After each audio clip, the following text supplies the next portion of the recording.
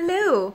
I wanted to recap because it's not the same day that I recorded the stuff that you're going to see on here.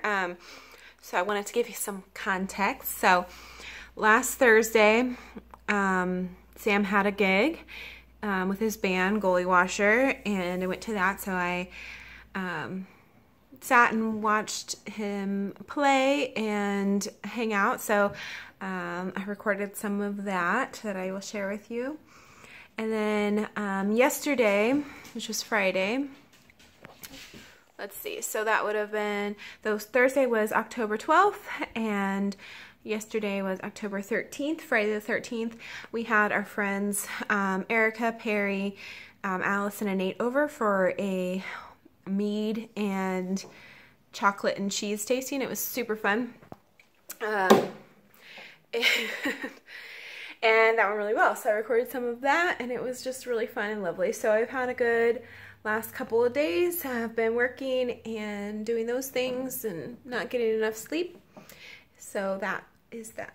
So I hope you enjoy seeing some of that. St. Augustine, alive with fiery breath. Dreamed I was amongst the crowd who drew her out to death. And I awoke in anger, so alone, terrified. I pressed my fingers to the glass, and I held my head and cried. Pressed my fingers to the glass, and I held my head and cried.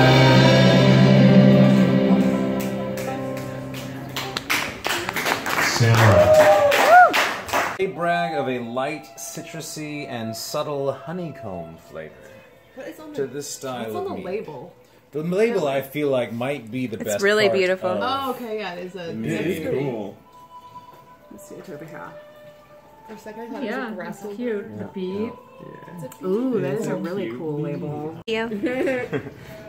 Viking blood is the next offering. Straight from Billund, Denmark, where they follow the recipe originated in the 1700s. No. I think it was the year 1270 or something like that. Nope, 1700. This particular mead is almost a liqueur, and it features a blend of hibiscus and hops flavor. It gives it a darker color than most meads. It's really good. That must be why they call it Viking. I remember blood. liking it quite a bit. I Can't wait remember to like going try and it again. splurging, and Erika being like, "We can wait," and I was like, "No, we're bringing it to Sam."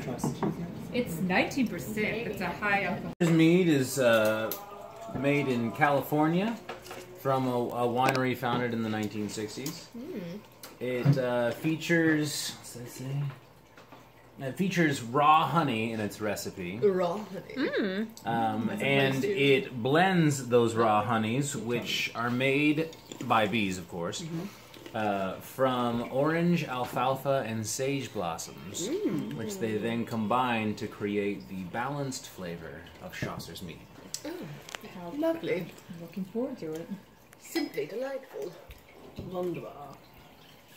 Indeed. How long does it take? This mead tasting Okay. I'm gonna have this one. is the Honeywood mead, which is produced in Oregon. Much looking from another. Honeywood is distilled from a white clover honey, which is specifically chosen for its clean, fresh, and floral qualities. Okay, now you should stand there looking just very, like, meaty. Like a for second. sommelier or something. Meaty? It, like, won't take a photo.